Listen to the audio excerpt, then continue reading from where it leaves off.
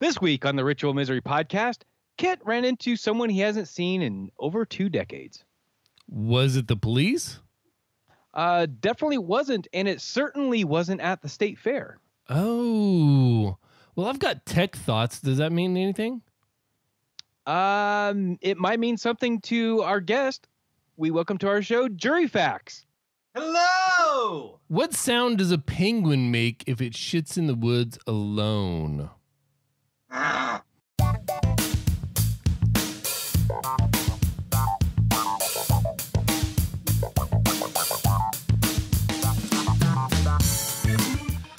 Hello and welcome to the Ritual Misery Podcast, episode 186 for Thursday, the 6th of September, 2018. This is a show where two lifelong friends and their guests celebrate all things geek. I'm Amos. I'm not going to screw up the intro. Kent, you did. Ha, ha, ha. What's going on, guys? It's Thursday night. It's Ritual Misery. I'm happy as hell to be here. And I'm happy that Tom, a.k.a. Jury Facts, decided to join us this week. What's going on, dude? I'm so excited. This is fun. I love coming on here, seeing you guys hanging out. Dude, always a good time. You can't see anything with a beak in your way, dude. Like, what is going on? It keeps falling down. It's not working out the way I planned. For the audio listeners, he is wearing a penguin onesie. Like, it looks like fresh out of the box. Like, it looks brand spanking. Oh, and he's got camo pants on underneath. But it's an important aspect of it. Dude, that's a hell of a get up, man. What's that about? I mean, it's kind of like those T-Rex things, you know? You can never go wrong with this. It doesn't matter if it's Halloween, if it's like a fundraiser, or if it's just like a first Thursday date night. Yeah. I mean, so this is what I want to happen, all right? Because I want to prove this point. Because I'm thinking you probably don't want to wear something like that at a funeral. So I want you, if you're still alive when I die, to wear that to my funeral. That's what I want. I want you to come in with those shot glass or the test tube shots, like nothing but a tray of blowjobs being delivered by a penguin. That's what I want at my funeral. I'm calling it now. At Amos's funeral, we're gonna have a penguin passing out blowjobs. It's gonna be amazing. I'll be drunk on ruin them. I'll just carry it around. I got a couple bottles of that up in my cabinet. Yep. Oh, I don't keep it in here for fear I might actually try to drink it one day. Right? Oh my God! Like it is a nostalgic piece of apocrypha, but it is not a great beverage. That was 2 years ago at South by. We did that on our last night with Kathy and Richard, and it was not. Oh gosh, yeah. Who was it? Sunny? Was it Sunbun that we got him from? I think so, but I'm not sure. I think it was. I think Sunny got them from Justin. Yeah. I don't, because I also got I got one bottle from Dark Redeemer at Nerdtacular the following couple months later. Right. So, hey, dude, I went to the Alaska State Fair this year. Had a great time. Had the silent disco. It wasn't as cool as last year because there's only one station. Didn't have the 3 stations you could flip to. It was just a DJ, and he had all his tracks put in virtual DJ, and he just had it auto mixing. So it basically fucking sucked. And I went there with Amber, Sterling, Madison, and David, and all of us wanted to hear a different color of music than the crowd was requesting. Although I can't but cherish the times when we were all dancing along, beeping, bopping to ABBA. Okay.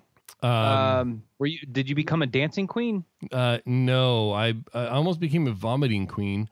It was just, man, such a great opportunity and such a shitty exercise in execution. Like it was just awful. However, I did see Jim Gaffigan, and that was awesome. Oh, you actually watched him perform? Yeah, that was amazing. Oh, excellent. Hey, so to go back to the silent disco, I have never participated in one of these things. Tom, have you ever done a silent disco? I have not, but it sounds very interesting. I'm or a really silent curious. rave? I guess they do silent raves as well. Do you know what they are? I want to say, isn't it the thing where they like put on headphones and you hear it, but it's not actually real? Well, it's not real music being played. There's no big speakers. It's all on your headphones. Yes. Yeah. Yes. So if you're walking by, you just you're just watching people just like well, wigging out to the thing that gets nothing. me is it's not silent though. It's surprisingly loud just by the people moving and everybody and like the small groups trying to whisper to each other because everybody still whispers as if everybody's going to hear them even though everybody's wearing headphones. I'll explain last year's because last year's was way better than this year. The key was all the headphones, like it had 3 channels, it had blue, red, and green, and it had like neon lights on the edges, so you knew what channel everyone was listening to. The DJ was on one channel, and then you would see like, you know, you could listen to the DJ, and last year was pretty good, mixing stuff and actually putting it down, a real DJ. And then there's 2 like radio stations. One was more of a top 40, you know, and the other one was kind of a hip hop top 40, right? So you'd be sitting there listening to one, jamming along, whatever, and you hear a crowd just suddenly erupt off to the side, and you'd look over, and they were all on a different station you were, so you'd flip over to their station, and it would just be, you could start listening with their, and it was always awesome. It was just great. So when you said at the beginning that you wanted to listen to different colors of music, I now understand what you mean by that, but I was afraid to ask earlier. Oh, no. Total different double entendre. Not only was I meaning the neon lights, but I was also meaning they were playing a bunch of white music at basically a club ABBA. Scene. Yeah, and like it was ABBA. just it was just like anytime anytime there's a bunch of people wanting to dance, you don't play just regular rock and roll or you're not playing southern rock if people are really wanting to dance, you know, especially with young people. And the next night we went and they played a lot of hip hop. I was just there with the wife. The kids didn't get to experience it. So I feel like they got shorted. But I mean, it was, yeah. You don't go to a dance club to listen to shitty white people music. You go to a dance club to listen to music with a beat, it's got something that you want to jive to, you know, that you really want to get down, especially when it's a bunch of teenagers and young adults and then old souls like me that just like to hear the new shit. So, yeah. But anyway, if you get a chance, I suggest going. Just hopefully yours turns out better than mine did. But yeah, it's Jim Gaffigan was good though. Oh, that's good to hear. I would be so upset and disappointed to hear that he was not good live, because he is one of my favorite current comedians. Yeah, he did a lot of horse jokes, and he did jokes about doing horse jokes, and like did some Alaska jokes. He had appendicitis the day after arriving up here, so he had to have his appendix removed like 4 days before the show. Jesus. But yeah, it was so he made some jokes on that, and then of course he finished up with the hot pockets. And yeah, it was pretty good, fully enjoyable. Now, if you wanted, you could always watch some Jim Gaffigan on the YouTube. But Jury Facts, what the hell you been doing on YouTube, man?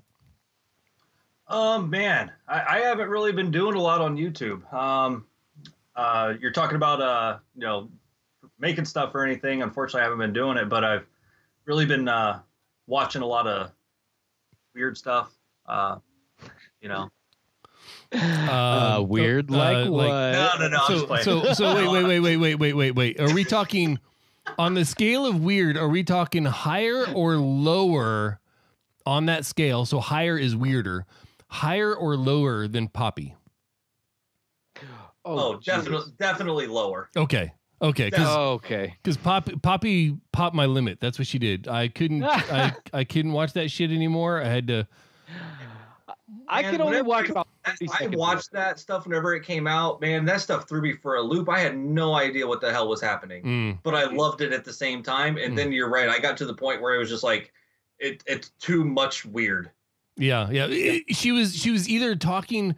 I got to the point where my mind settled on one of two justifications for the videos. One, she was actually talking to herself, or and it was like an introspective thing, or she was talking directly to my soul and bypassing my brain filter, and I wasn't okay with either one of those. So I nixed that and I stopped. I couldn't watch anymore, and that was only after like maybe the 4th or 5th video. Like most of them were really short.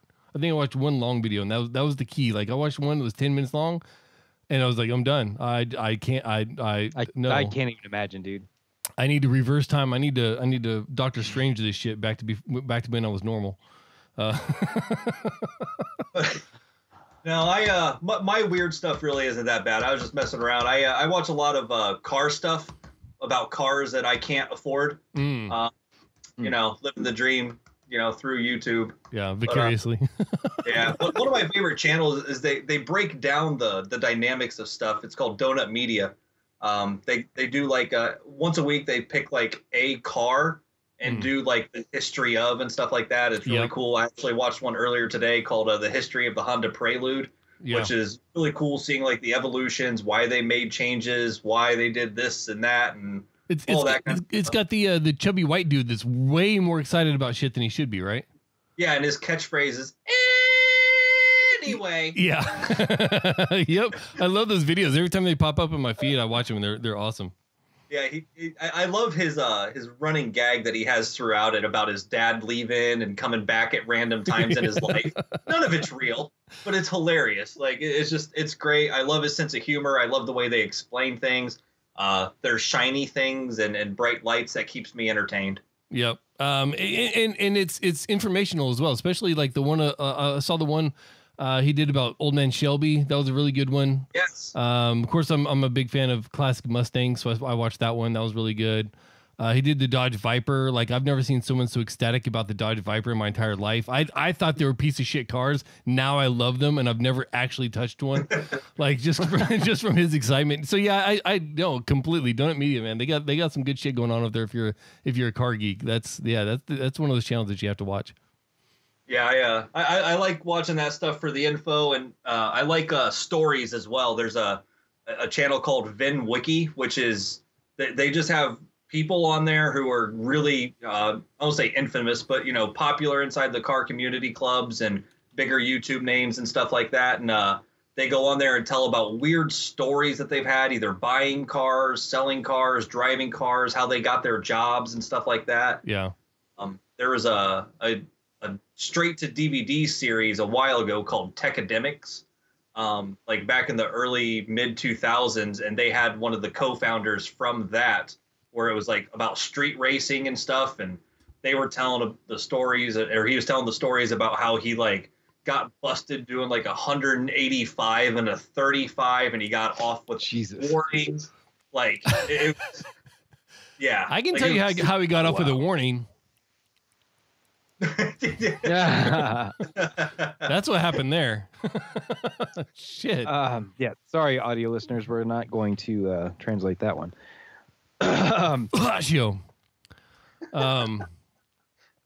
Yeah. So that's awesome. YouTube is such a love-hate relationship for me. Like, I love going to YouTube and finding information. I watched a video on my lunchtime today when actually I was at a doctor's appointment, like waiting for the doctor to finish, like for them to. Anyway, I was in the waiting room and I was watching this video about the history of Voldemort, like the life history of Voldemort, and it was actually really good. Like, it was really well put together. It had quotes from the book and the movies, had scenes from the movies. It was really well assembled and put together, and it was actually really interesting. Even though I'm like maybe 60% on the whole Harry Potter thing, but you know, I thought it was good, but I didn't think it was like earth shaking.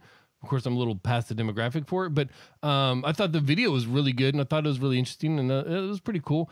But YouTube in general, man, it's just a love-hate, because half the time I just find shit on there. I started watching about a week ago. I started watching wrestling videos from I don't know if you guys have ever seen the channel What Culture. Yes. And I watched like 30 videos or something, and now my suggested feed is nothing but other wrestling videos. Oh my god! I think I fucked up my algorithm. Don't log into the Ritual Misery account and go to YouTube, because you'll see nothing but UFC, because that's what I like to watch when I'm editing videos and shit. Right on. Yeah, the What Culture, I love that as well. Again, that's all about like the way they do their videos. Like, I just love the little bits of humor in there. I love their sarcasm and commentary. Like, I love that. That's one of the things. Half of it's the British accents. Yeah. I one of my guilty pleasures on YouTube, besides watching Russian car crash videos, is Hold on, are we literally all the same person and we just don't realize it? Yeah. The one that I don't like to admit, but is completely true, is Watch Mojo and Ms. Mojo. Those little top 10, like if you're gonna do a top 10 list, Mojo is doing it right. Like they're entertaining. They've got enough snippets, enough sound clips to keep it real, and they're short enough. They're only like 4 or 5 minutes long, so they're short enough to not draw it out. It's not just one. They're how you should be doing like top 10 videos, and they do them all the time on all kinds of random shit. So that's like one of my guilty pleasures on YouTube. But BuzzFeed is probably my guiltiest pleasure. I would go with the Watch Mojo out of those two, just because Watch Mojo they're really good about being timely. Like, right. That, like just, was it yesterday or the day before, they released like a Eminem top 10 verses. You know what I mean? Like they're on top of it. Like somebody does something, they do a top 10 about that person or thing. Yeah, like, you just went over Kent's head with the Eminem thing. I'm sure he's not anywhere up to speed on the current debacle. I mean, I know a little bit that he called somebody out, and then that dude called him out, or something. I don't know. yeah, that's what happened, Kent. Yep. Yeah, whatever. Whatever. Like like super duper in the weeds pop culture celebrity shit. Good luck. I know Burt Reynolds died today. Yeah. That is as far as I go with my. So here's something about Burt Reynolds. All right, have you read any of the articles about Burt Reynolds he died today? Like even just the headlines. Like, have you found a fucking headline that does not mention his mustache? I know don't think every headline. Oh my god! Like CNN was the mustachioed machismo, blah blah blah. Burt Reynolds, and someone else was like the Burt Reynolds who made machoism or machismo and mustaches cool again, or something like. Oh jeez! Like they were all looking at his fucking mustache. It's like Tom Selleck. What's gonna happen when he dies? Is this mustache just gonna live on forever? Like, I mean, probably. I mean, Burt Reynolds' mustache. I mean, I'm pretty sure that thing's immortal. So. It's just gonna be Tom Selleck and Burt Reynolds mustaches. Like they're gonna outlive the cockroaches at the apocalypse. Yeah, nobody asked Sally Field how she's feeling about Burt Reynolds dying though. So I'm interested to see that one. Was it Sally Field? Is that who I'm talking about? Who I'm thinking of? I have no idea. From the Bandit movies, from Smokey and the Bandit. All right. I mean, I remember Jackie Gleason was in it. Oh. Yeah, not so. He had a mustache in that too. Oh my god! He played the Cletus D. Judd of Smokey and the Bandit. Cletus D. Judd. What are you even saying right now? I'm just mixing names together, man. Speaking of the police, dude, what is this? This is the police shit you got on the show, Doc. What's that? I ain't gonna even try and transition because you're still laughing about the last bullshit I fucked up. Oh my god. Well, I mean, speaking of Smokey, let's talk about This Is the Police. Roscoe P. Coltrane. That's who I was fucking thinking of. Yeah. What'd you say, Cletus D. Judd? He's a comedian country guy. Oh my god! Look, man, one Icy Bay IPA and I'm fucking half-assed over here. Okay. Yeah. So This Is the Police is the name of the game that I streamed last week in lieu of us doing an episode proper of RMP. And my apologies for that. It was the twins' 16th birthday, so we went up and did cake and had some fun. Yeah, I mean that's important, family stuff. Yeah, so This Is the Police was on sale last week for like $3 on Steam. It's typically like a $15 game or something. Mm-hmm. Like I got this thing for $3. It's one of the like most consistently extremely highly rated and recommended games on Steam. And I was like, okay, I'll add it to my wish list. It was like $3. I was like, yep, I'll take that. So I decided to go ahead and stream it since I hadn't played it yet. Mm-hmm. I just bought it like 3 days prior or whatever. Mm-hmm. Anyway, super cool game, dude. It's like it's kind of like a choose your own adventure mixed with like a resource management type of game. Okay. And what is great to me about it is it's this story that is told there's only certain points of the game that you actually have to make any decisions.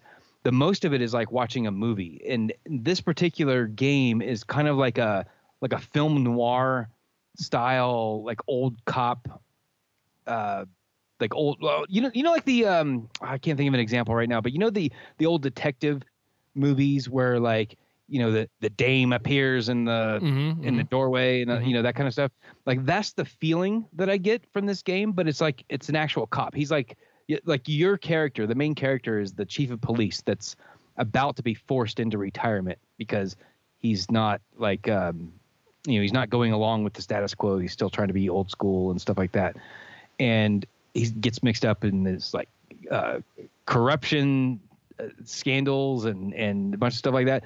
So this title is definitely it's a mature rated game because there is sex, there is F words left and right, lots of violence. I mean, you have to send cops out and a lot of times they get killed, and there's all like I don't know. There's all kinds of just very adult themed content in this game, but it is so immersive and so much fun. And as a bonus, it is excellent to stream because there's there's places in the game where you have to make a decision, and if you've got an audience, you can all right, guys, what do you think I should do here? So it's got natural pauses that make the streaming absolutely very easy. Yeah, it's pretty great. But I recommend this game to anybody, even if you're not a streamer. I definitely check this game out. It's called This Is the Police. Dom, what do you think of when you hear This Is the Police? Shit. No, Squid, real quick. Squid in the chat says Farty McDuck lives on. That was the name of one of my cops that was killed. Farty McDuck. Oh my god. Farty McDuck. That's awesome. And yep. Rip Farty McDuck. I would say in terms of if you tell me it's a game and you give me the title, I'm gonna obviously say some kind of detective game, or like a target shooting game.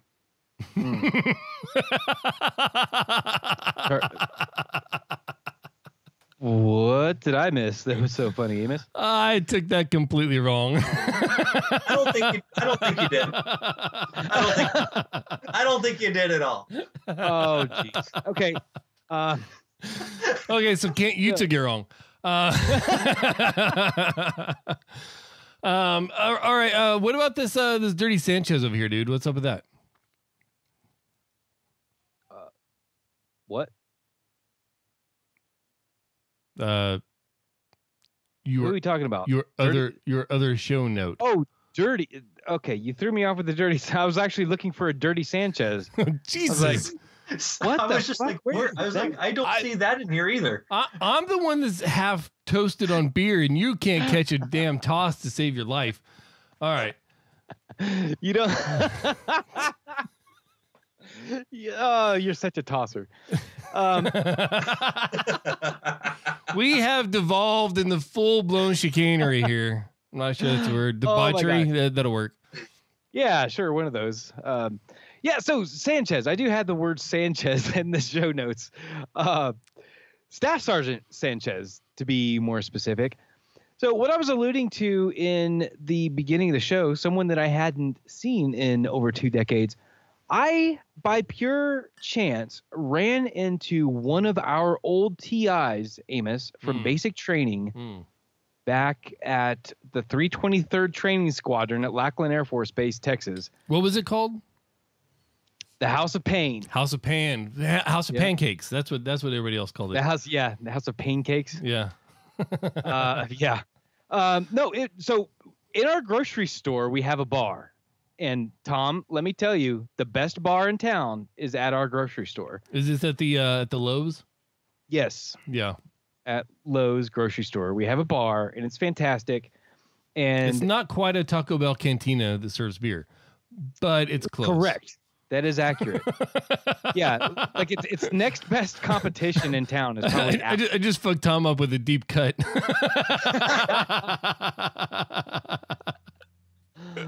Oh my god, that's wonderful. That was good. So a lot of times, Steph and I, when we're grocery shopping, we're like, "Hey, you want to go grab a beer real quick?" Yeah, sure. We'll go grab a beer. So that's what we did last week. So what you're saying is, I shit and you drink. Yeah, you go to the grocery store to take a shit. I go to the grocery store to get a beer. I like my grocery store better. Yeah. I think your idea is way better on that one. Yes. Yeah. So anyway, so we're just sitting at the bar, just having a drink, and there's a guy next to me on the bar stool, and we just kind of start shooting the shit as you do with that. I usually call them my 5-minute friends, because you talk to them for like exactly 5 minutes. You get to know as much as you can about them in that time, and then you never talk to them again for the rest of your life. Also known as the maximum tolerance of Amos's people skills. Yeah, so that's I use the 5-minute friends thing when I travel alone and I'm in a hotel. Like if I go to the hotel bar, that's what I look forward to, is like a whole series of 5-minute friends for like the next hour. Anyway, so I was kind of doing the 5-minute friends thing, talking to this guy, and we started just having coincidence after coincidence. We're talking about our Air Force careers, and I was like, wait a minute, you were a TI? What squadron were you a TI in? He goes, the 323rd. I was like, get the fuck out of here. I was like, yeah, that's the squadron I went through, and he's like, wait, when did you go through? And I told him August of 95, August, October 95. And he's like, holy shit, dude. I was a TI there from I think early 95 to late 96 or something like that. I was like, oh my God, what is your name? And he said, Sanchez. I was like, holy shit. I was like, McDonald's application? He's like, oh my God, you remember the McDonald's application? This TI used to on his bulletin board would put a McDonald's application, and whenever somebody would piss him off, and like if he was just being a fuck up troop or whatever, he would make him stand in front of the board and read the McDonald's application, because he told him that if you fuck this up, if you keep being a fuck up, that's what you're going to be staring at. And anyway, yeah, it was a total trip, because that dude was a legend in our squadron, because not just for the McDonald's application, but he also had a skull on his desk that he just used to intimidate the poor unknowing airmen that would come through. Yeah, that was a trip, man, seeing that guy. And I got him as a Facebook friend now, which is like the first person I've friended on Facebook in probably 2 years. I don't know. Oh my God! You're Facebook official with your TI? Yeah, apparently. Well, I mean, he wasn't my specific, like he wasn't my team chief or whatever, like my main TI. He was like a brother flight TI. So after you told me about this earlier this week, I was thinking about it, and my TI was Master Sergeant Delgado. We were his first flight. We were his baby flight, so he had to have a flight of his own before he could become team chief. Shervany was the senior staff sergeant that we had. Shervany, he was actually the team chief training Delgado, then would reverse roles on future flights. Right. And I don't remember our senior airman's name, but the other guy was a senior airman. So I did not have Sanchez. And you might remember Staff Sergeant Shervany, because he's the one that had the hat that went like this, and he walked around with his head tilted all the way back. So yep, kind of a skinny guy. Yeah, so he was looking down at everybody, and he was notorious for this hat, because if he stood straight and tall, his hat was at like a 45-degree angle, going from his eyebrows, like below his eyebrows, up around the top of his head, and would sit like that. So when he walked, he would actually right the hat by tilting his head back and looking down at everybody. So, I couldn't imagine running into one of my TI, mostly because I don't really remember much about the time. I was just trying to make it through. I knew it didn't matter as long as I made it through. None of that would even fucking matter in the slightest. Right. So I just kind of PTSD'd my way through that whole experience and just muscled through. Oh my gosh. Tom, did you just dab? He did. I was sneezing. Yeah. Which is what I always think of when I see somebody dab. I think that they're sneezing into their arm. I think that's what the whole thing was meant for. Yeah, probably. Tom, what would you do if you were sitting down for a beer while you were grocery shopping in Alamogordo, fucking New Mexico, and you ran into your first boss? Oh boy. I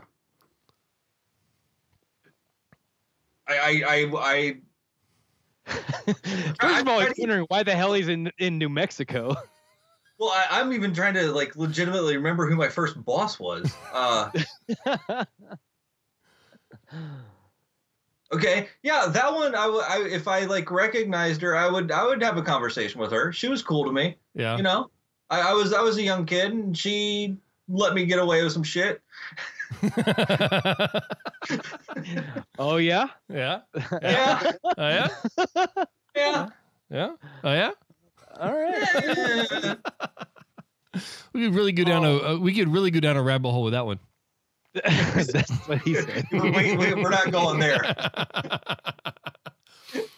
All right, but so you weren't at the Lowe's grocery in Alamogordo, New Mexico this weekend, but you were away from home.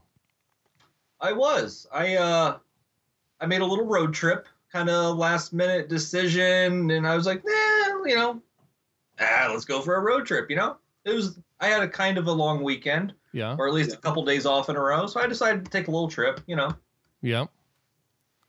Did you just like I don't know, did you even venture outside your state or? Yeah, I mean, like, I made a decision.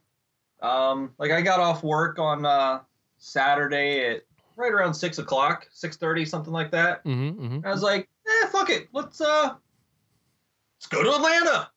Now, for reference, you hail from like Dead Horse, Yukon, right? So it's just a quick skid, hop, and a jump over.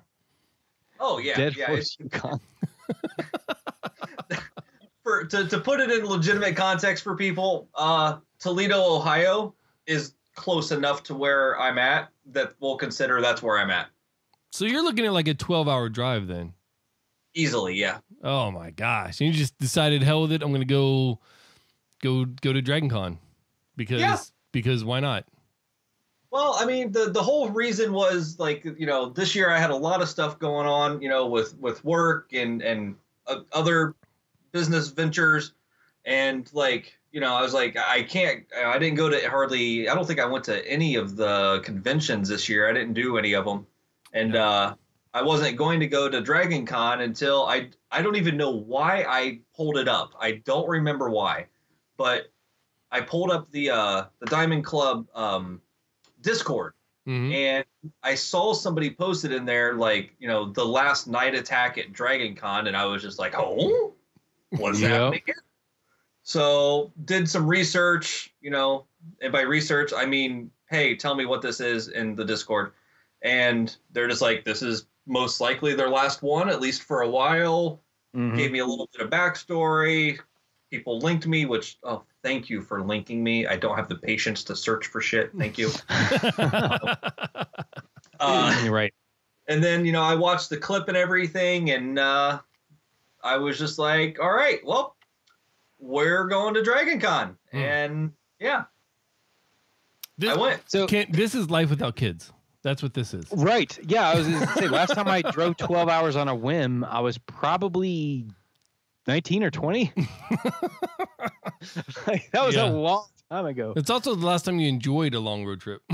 I don't know. I mean, especially one that's like 12 hours or more. Yeah. So, all right. So you drove 12 or 12 plus hours to Dragon Con. And how long were you actually in Atlanta? I pulled into Atlanta right around 5:15, 5:30, something like that. I didn't get parked until almost 6 because, Atlanta, and yeah, because I had to. I know it was right around that time because I missed Jerry's Politics x3 show, so I just got my pass so I could get into a hotel literally one time. And went up to the vendor area because I always love buying their overpriced stuff that I could have bought 3 months ago for retail, and found a lot of cool stuff. Got a lot of Christmas shopping done there. Got a lot of Christmas shopping done. You gotta optimize your time. You gotta dual purpose this stuff when you just decide to drive 12 hours for no reason. And you have no idea. My brother is going to shit a brick this year for Christmas. It's going to be amazing. He's just going to keep pulling stuff out of this bag, and it's just going to be like a bigger brick, a bigger brick, a bigger brick. Like, it's going to be amazing. Anyway, so I got done with my shopping, walked around, got a bite to eat, And then about 9:30, I got in line for the last night attack. So. And how was it? I haven't seen it yet. I haven't done the requisite research. It was very fun. It was very hilarious. I got there super not as early as I should have. So I did what I do, and I just like hopped up on a counter at the right next to the front row instead of sitting all the way in the back. I was just like, I'm gonna sit here. Nobody said anything, so I was like, cool. And it was a blast. Don't Get Brody happened. Always a good one. And then there's some other spoilers that I can tell if you don't care. And yeah, it was absolutely hilarious. They got super. I don't want to say super, but they got sentimental, and about being at Dragon Con and watching it grow from a small show to as big as it is now and everything, and the following and all that stuff. And it was really cool. Like Jury even came up and like as I was sitting on the counter, like right before the show, whenever they walked in, he came up like he was talking to somebody up on the stage, and he was looking around, and like I was taking pictures of stuff, and like he like locked eyes with me, and he just walked away from whoever he was talking to and came up, and he was just like, holy shit, dude, you actually came? I thought you were joking. Right. Like, yeah. I was just like, well, I'm here. Like, I don't know. Like, here I am. Yeah, that's pretty great. I was privy to some of the spoiler action because of my work with certain individuals last week. I don't want to be spoilery. Gotcha. Yeah. So the surprise guest is someone that Amos interacts with on a quite regular basis. So I'm not surprised that I knew that yeah. Yeah. But great reveal though. Like that was awesome. It's awesome. Ooh, here's a useless hint because it doesn't matter. The person does not only use spoons to eat with. Dun dun dun. That's a pretty good one. Ken's like how what does that even mean? There is no Amos, so speaking of podcasts and podcast work that you do and people you interact with and whatnot, there's a podcaster that I haven't talked to in quite a while, and I kind of miss him and want to have him on the show again. Odocta is someone that you work with. What's he got going on that might be in your sphere? He and I are currently working on rebooting IQMZ Tech. It's a 30-minute-ish show that either concentrate on tech ideas of the day or tech news or tech reviews. Like one of those three things. Each episode will be in the feed. Right now, I'll have a shit. I'm no good with the links. I'll put this in the chat room, and then it'll be in the show notes. It's the beta episode or beta version of episode 3. So it's not in the feed yet. You can't find it on the iTunes and things like that, but there it is. Go give it a listen, and it's really a rough draft. It's kind of him and I just trying out the conversation and seeing what's going on, but we'd really appreciate the feedback. So if you would, give that a listen and let me know what you think. Podcast@ritualmisery.com. You said that show's still in beta, right? Well, it was originally launched, and yeah, I've returned it to beta. He brought me on to bring it back to beta. Hashtag back to beta. Yeah, hashtag back to beta. So I got a question about this. So you were actually a producer for IQMZ Sports. That's like where your professional relationship with Owen began, right? Yep. So, but on this show, you're not just producing; you're like an on-air talent, right? Yeah. I actually go on there and spew forth my my opinions about tech. Excellent. And Squid in the chat says, if Amos is involved, it's always in beta. No shit. Welcome to my life. Right. Life in beta. That's gonna be my new podcast.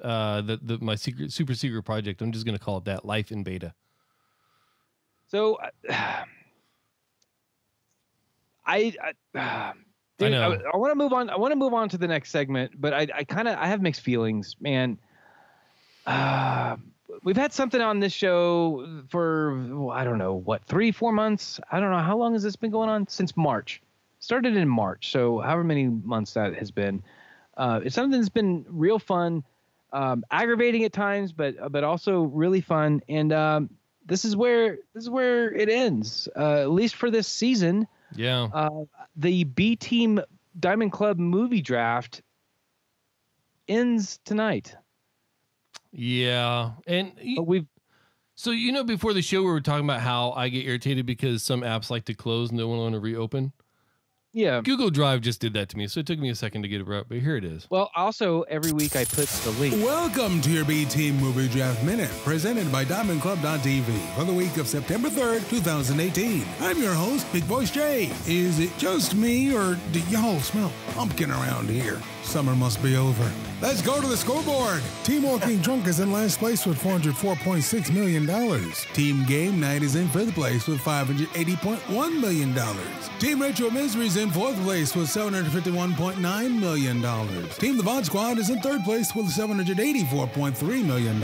Team Have a Drink is in second place with $877.8 million. And in first place with $1,041.8 million, it's Team Movie Party. That's your movie draft minute. Big ups to Stephen Cogswell for tonight's music. All totals are accurate as of September 5th, 2018.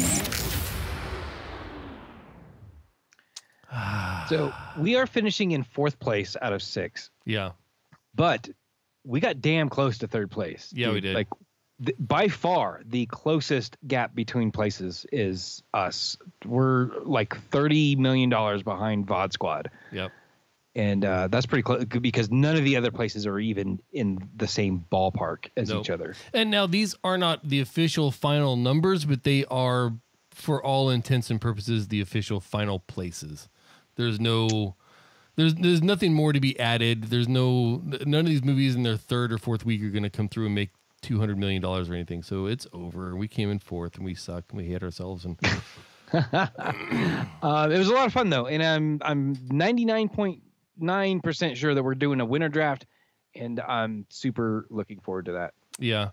Dom, you need to get in on this. You need to find a time for a draft and find a partner. We're trying to recruit new blood, primarily because we're hoping to escalate our winner up to the main Diamond Club movie draft. So this would be like the B League, like the AAA or whatever you call it. Like the winner gets like an automatic buy-in type of thing. Yeah, to the big leagues. But if you don't to the grown-up table, you get exiled forever. No, it's got to at least be the top 4 because fuck you. I would say the last placer can't play anymore, but that's Jackie Hearn, and well, we appreciate her for all she does anyway, so we're not going to exile her either. Right. Maybe Jackie and Fitz for that. Yeah, matter. maybe game night. Maybe game night can just be booted. 5th place is out. But W. Scottus One over at Game Night is the one that organized our draft in the first place. Ah, damn it! See, I don't think we can exile anyone. This is so difficult. Hey, and also big props to Have a Drink for coming in real strong. They were kind of a late contender, and they're more Frog Pants than they are Diamond Club, but man, they came in and they rocked it out. So good job on them. Oh yeah, but absolute congratulations to Movie Party. Yep, Poodle and Sasian, suck it. Yeah, how does it feel to live with with one half of the winning team? Like, are you gonna be able to live that down? Is it gonna take the winter movie draft to finally like escape that? And more importantly, what have you done to break up that team? Like, don't you have a Trump call in that? Like, can't you just throw Spade down and be like, this team's over? I'm hoping that they get called up to the grown-up table, and we won't have to compete with them. Good call. Hey, man, it's time for this now. Can I please have your attention? In the last 30 minutes, Kent's done something. Now you've got to guess. He was very excited. Kent's Games. Play with him. Play with him. Squid in chat says that he volunteers as tribute so that we can keep the escalation going. We may take you up on that. Be careful what you wish for. Hey, dude, you got a game for us today. It's I actually got to see the name of it beforehand this time. It's called Jury Facts versus Amos Fiction. I'm gonna guess that you are gonna test me and Tom against each other. Oh shit! That's an awesome play on words. I just got it. Where's the dinger? Give him a ding. Can't give him a ding. Jeez, I don't have. Oh, Kent's not prepared. Hey, so you're going to pit me and Tom against each other on what we know about each other or what we know about ourselves, which could be fun because I'm half drunk. Oh, man. Now I kind of want to like ask you the opposite sets of questions. Yeah, but no, you're absolutely right. So we are going to play Jury Facts or Amos Fictions. And it's going to be what you said first. I'm going to ask you questions about Tom, and I'm going to ask you, Tom, questions about Amos. There are 5 facts about each of you, some of which are fiction. Actually, so that was actually my first thought, was to do just a straight up true or false, and actually just say fact or fiction. But I figured it was more fun to give like 2 choices. So I will ask the question about the other person, and I will give you 2 choices, and then you just pick one. And let's raise the stakes a little bit. Once you read the question, allow the person allow the person of whom the question is about. I'm fucking that language up all the way. Grammar girl would shoot me in the head right now. So if you're reading a question about Tom, allow Tom the positive or negative. Like, does he or does he not think I will get it right? Ooh.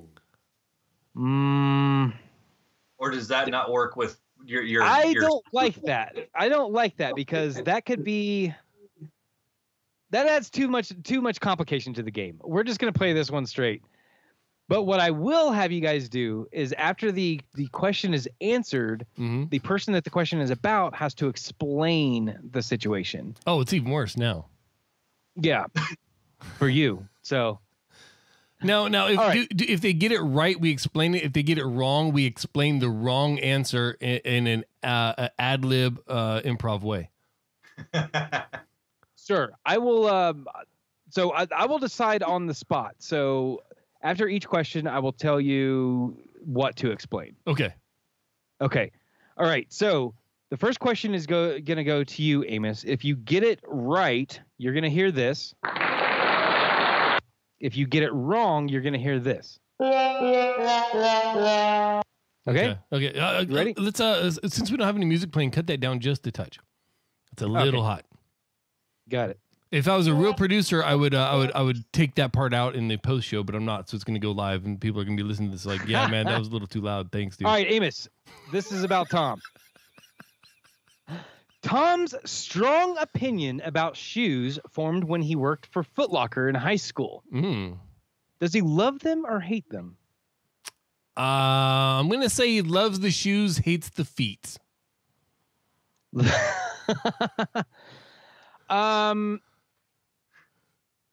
So you did get that correct. He does love the shoes. He has exited stage left. Actually, that would be stage left because I do want to hear from Tom about. First, I want to hear what he thought about the feet at Foot Locker, and then I want to hear a little bit about his love for shoes. The feet nasty as hell. Just nasty. You have no idea how much hand sanitizer we went through, especially the people that believe it or not, back then we were supposed to put the shoe on the foot of every person. No, that's weird. But we it's like had Al to Bundy. Yeah. Did you ever get that Al Bundy feeling? Yep.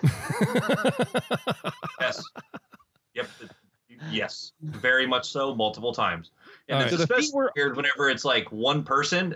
All right, so there was this dude.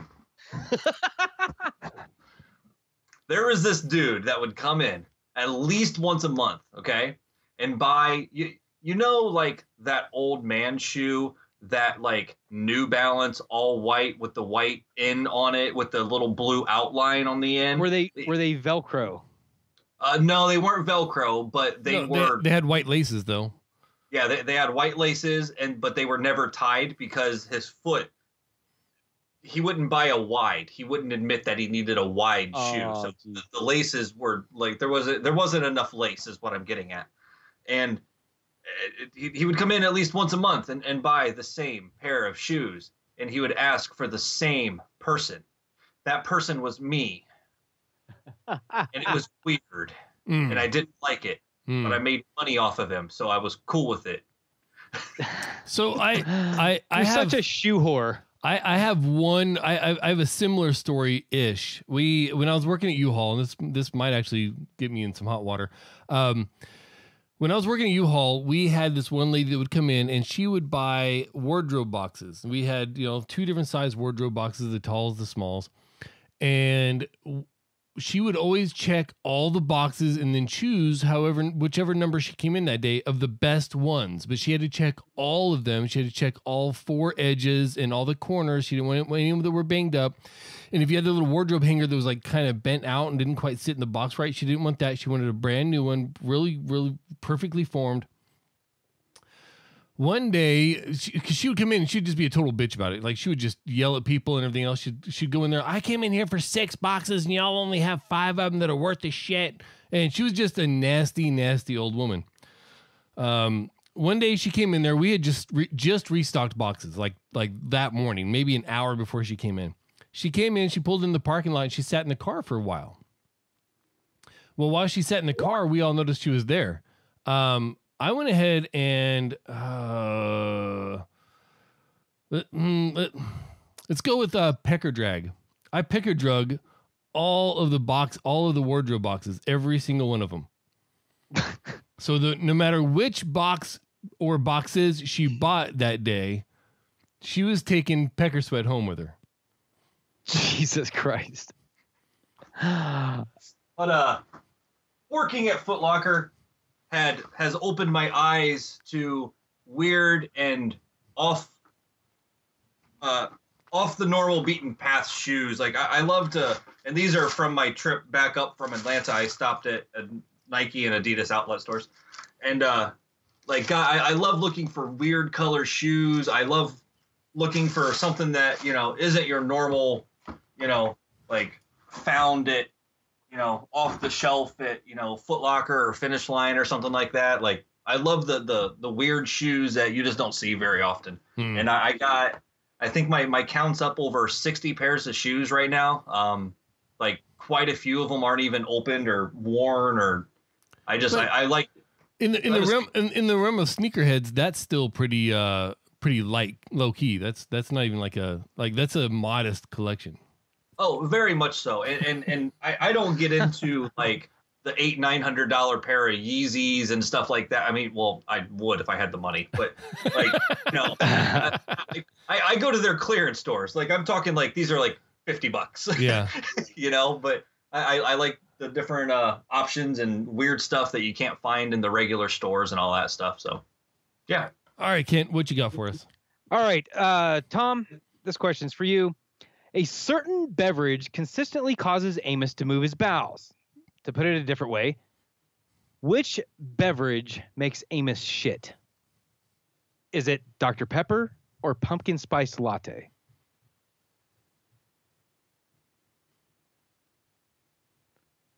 I'm going to go with Dr. Pepper because he eats before he goes grocery shopping. Which is perfect. Very, very well done. Amos, does pumpkin spice latte affect you in any way? Are you a pumpkin spice connoisseur? It nauseates me. So pumpkin only has one purpose in life, and that's to be in pie. Period. Dot. End of story. Pumpkin pie is over. All right, Amos. Tom received as his first car a stick shift Ford Tempo. Ouch. So upon receiving this car, which emotion did he experience? Was he delighted because he wanted to be a race car driver and was excited about the stick shift? Or was he upset because he didn't know how to drive stick? I'm going to go with excited because, I mean, it's first of all, it's a Ford, so you got to find something to be excited about. So I'm going to say the stick shift was the best feature on the vehicle. That is incorrect. Tom, do you want to tell us about why you were so upset about this? Man, I had just turned 16. Like it was the week after my birthday and everything. We were on vacation during my birthday, no big deal. Came home, little family get together, and I got the car and I was like, oh, cool, a car. All right, I'll deal with it. And then it was the stick. And then I was just like, I hate you, Dad. And then, but no, so, it was pretty close to that because I was borderline crying at 16 because I had no idea how to drive a stick. Not a clue. And his reaction was simply, well, either you figure it out or don't drive. So I very quickly learned how to drive a stick and have loved it ever since. It's the best thing that ever happened in terms of getting a stick shift, because without that, I wouldn't have found my love of cars and modding and all that stuff. So nice. Excellent. All right, Tom, to demonstrate his double jointed dexterity, Amos will eat which tasty treat with his toes? Jelly beans or Doritos?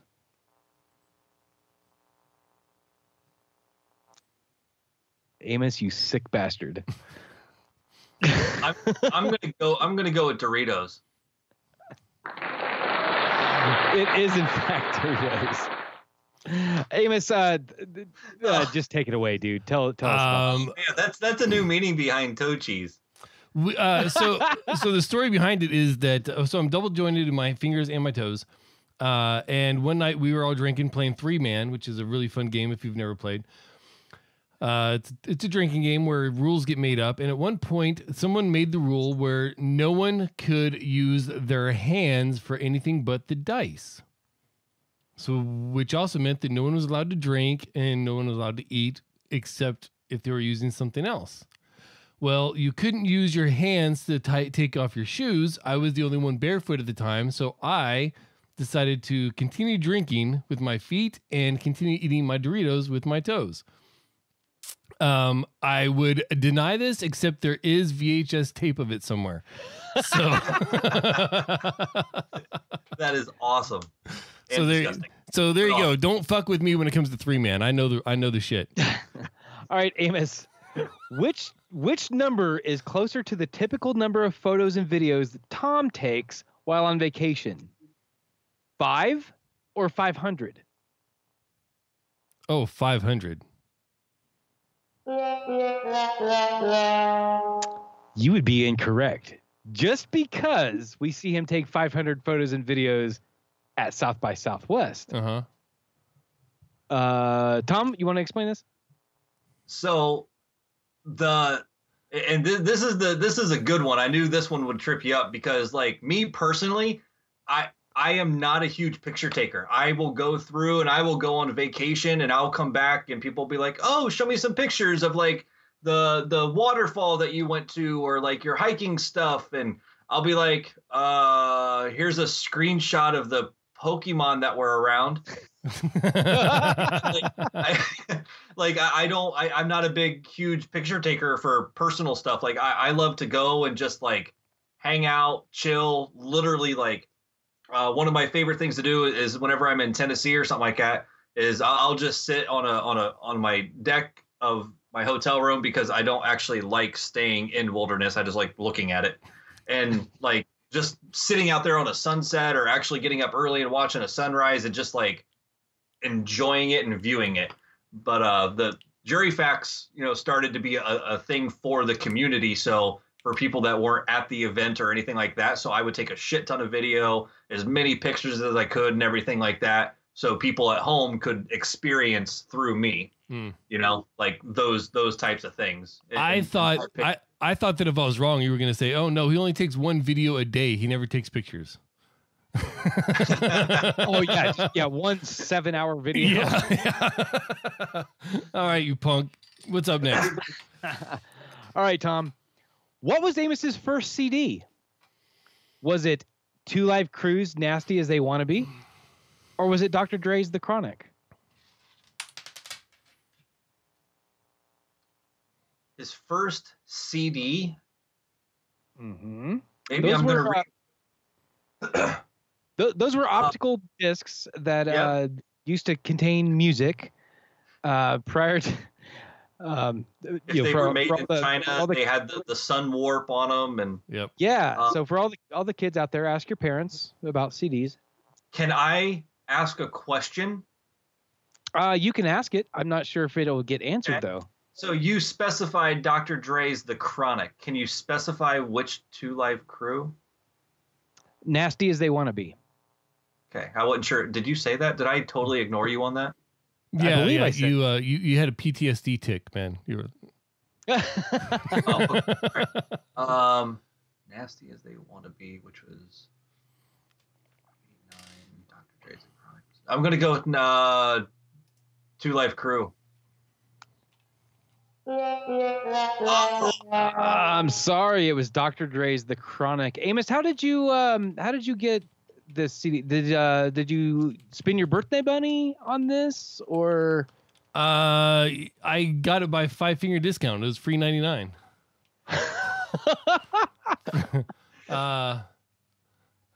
It was. I don't think I want to ask any more questions about that. It was at the mall. It was the first thing that I ever stole from a store. Not the last, but it was the first thing I ever stole from a store. It was at the mall, and I remember after grabbing it and walking away, I got chased. I won't say chased. I got followed through the parking lot by security from the mall, and I didn't go back to the mall for like 3 weeks after that. And Squid says, I thought it was Justice for All. Squid would know because I think Squid was with me. Oh my gosh.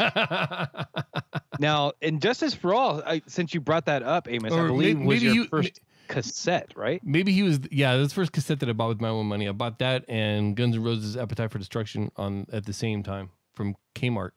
And it was censored. Oh yeah, fuck Kmart and Walmart tapes. Oh my god. Oh god, I'd get so pissed because I went through like 8th grade, probably like 8th grade, 9th grade.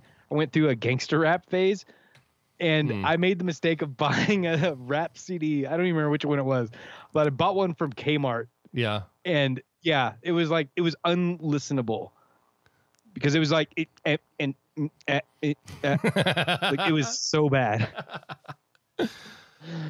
Oh my gosh. All right.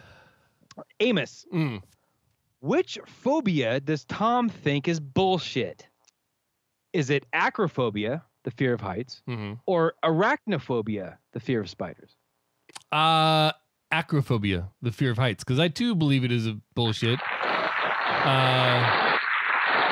So the two of you discuss your agreement or nuance about why acrophobia is no bullshit. one is afraid of being up high. Everyone is afraid of the sudden stop at the bottom if they fall.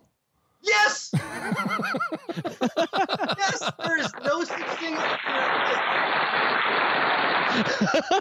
height is a 100% relative based on the land that you are standing on. It's the fear of falling from height, or sorry, a piece of land to a piece of land that is lower.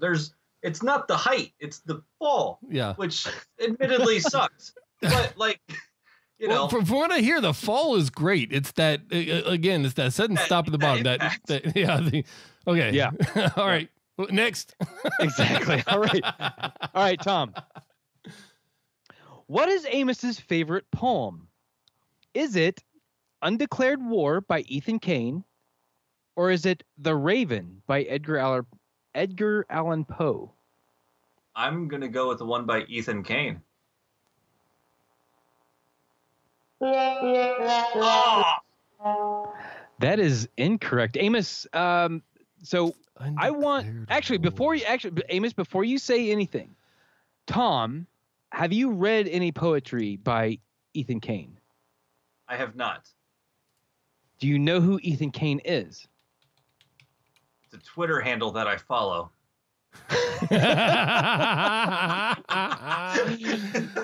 Oh, this is the best thing ever. Of course, is a long time pen name, internet handle, etc. that Amos uses, and Amos, Undeclared War is an actual poem. It is that you've written like forever ago. Yes. Like it's almost, that poem is almost as old as our friendship.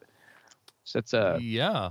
I'm actually looking it up now, and it's currently searching through the entire 32 terabytes in my computer. So, I can shoot you a link real quick. Oh yeah, oh yeah, I can. While I do that, while I look for it, tell us why the Raven, why Poe? I think Poe was just well ahead of his time with the way that he wrote and the topics that he wrote and the way that he visualized things, not just in a metaphorical sense, but actually like everything that all the illusions that he used had anchors in reality. It wasn't just, oh, I smell the wind like the ocean sea breeze and a fish's fart. Like it wasn't some random shit that I couldn't understand. His illusions and the things that he was talking about were things that I could understand at a young age, at like 11 years old. But The Raven in particular was the first time that I read a poem or heard a poem read out loud, would be more accurate, that had a vocal cadence to it. It wasn't just 4 syllables, 4 syllables, 4 syllables. It wasn't. It has the entire thing has this very specific cadence that if you read it right, you can actually change the mood of the entire poem using the inflection in your voice, but you kind of have to stay consistent throughout, or you have to vary it according to the passages. And it's the first time that I'd ever had something like that I experienced lyrically, where it felt like there was a song in the music or in the words itself instead of just in the music. So, well, that's thank you for that insight, because that's a kind of a look inside your soul a little bit. So I just sent you the link to the document that I have of Undeclared War, which is actually, this is my transcription from, I believe, the original handwritten paper that I found, like a super faded handwritten paper that I found. And I transcribed this into a word processor document, a Google Doc, in fact. I don't know. I don't want you to read it out loud, but just glancing it over, do you have any quick thoughts? Man, how has it been until I was 41 years old before I was finally diagnosed with depression? Right? How is emo as fuck? How is that a fucking thing? No, I wouldn't say I was emo. I was very depressed. Emo is like a certain method of expression. It's an artistic expression of it. Yeah. I say I'll leave it up to you, but I suggest that we discuss it further, or even get a dramatic reading from the author in the post show. Yeah, let's do that. Let's do the post show stuff. Okay, moving on. Right. Amos, which old mobile game does Tom still play like it's the new hotness? Oh. Is it Angry Birds or is it Pokemon Go? Oh, totally Pokemon Go. Okay. I pay attention to the conversation as it happens. I figured you would get that one, especially since I think last time we hung out with Tom was in Austin. We were on a bus playing Pokemon Go, trying to snatch him as we drove by the hotspots. Yeah. Yeah, exactly. With everybody's battery running down. And also the raid battles in Utah. Oh, I didn't take part in that. Yeah. All right. All right. So quick recap on the score. It is 3 points Amos, 2 points Tom. Whoa. Ooh. Tom, this is your final question. You have a chance to tie the score at 3. Okay, let's do it. Do we have a sudden death? Typically deaths are sudden. So I'll take that as a no. So we'll make this question worth 2 points then. Let's go for it. Go. All right, so 2 points. In for the win, Tom. What was the first time that I ever saw Amos knock down, fall down, holy shit, fucked up, drunk? Was it while drinking Jack Daniels while walking along the railroad tracks in our hometown? Or was it while drinking Jose Cuervo while we were hanging out at the county fair? I remember both these times, by the way.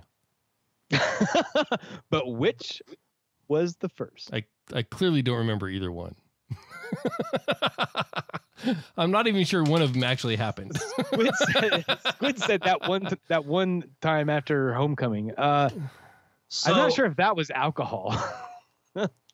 I think I'm going to go with the county fair only because, let me give you my insight to this, because if I'm right, I'm a fucking genius. If I'm wrong, everybody will forget it in 30 seconds. I mean, that's the chance you got to take, right? So I think it was the county fair because you didn't have to go home afterwards. You were staying with somebody. Which I guess happened on the railroad tracks too, but there's a higher likelihood of. Oh, damn it! I liked your logic, but yeah, the first time I ever saw Amos shit hammered was Jack Daniels. We were probably, God, Amos, what, 10th grade, 11th grade, 15, 16. Yeah, we were walking on the railroad track. Which walking on the railroad tracks was something we did like damn near daily. Like that's just. Oh I should have thought about the obstacles. Yeah, and this dude was like fall down. Oh my God, like he was crying. Like I think he started crying the first time because he fell and like skinned his knee or something, and I think he was really upset about that. But then he like got upset about just how life is stupid and like everything sucks. Told you I should have been diagnosed as yeah, like I was messed up myself. Like I was not sober, but I was nowhere near the condition that this dude was. Like he was near like hospitalization being required. Yeah, I don't think we actually started drinking Jose until much later. Yeah, I don't think I do not remember trying tequila while I was in high school. I tried a lot of things when I was in high school. Well, yeah. All right, so I win. Yay! Yeah, with a score of 3-2, Amos is the winner of this game. Thank you so much for playing along, Tom. This was a blast. This was awesome. I loved it. All right. So we're kind of at time now. We are. Yes, it is about that time. Tom, you're kind of a citizen of the internet, a netizen, if you will. If people want to track you down and interact with you or just find out more about you, where would they do that on the internet? At JuryFacts, pretty much everything. Twitter, I don't use Instagram, even though people keep yelling at me because I don't use it. At JuryFacts on Snapchat, I try to remember to use it. Not great at that. Twitter's the main one. Follow me, find me, watch my stupid stuff. Excellent. And I am at RM_Del Noche on Twitter. Pretty much everywhere else on the internet, I'm either Del Noche or Del Noche 77. Look me up, add me, interact with me. I would enjoy that a lot. Amos, what about you, dude?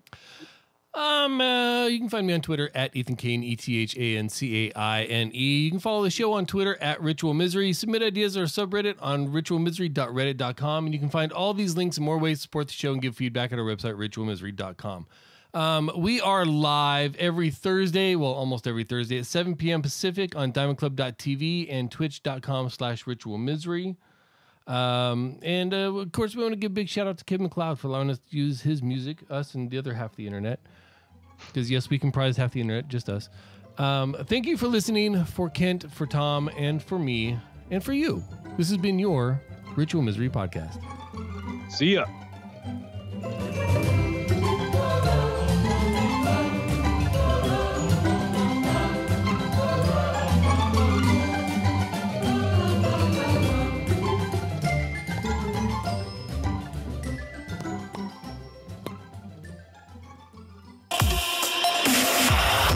Diamond Club hopes you have enjoyed this program. Can I please have your attention? In the last story. That's not the right one. RITUALMISCLY. There we go. Thank you, Flavor Toothpaste. I hit the wrong damn button. Now I got to edit that shit.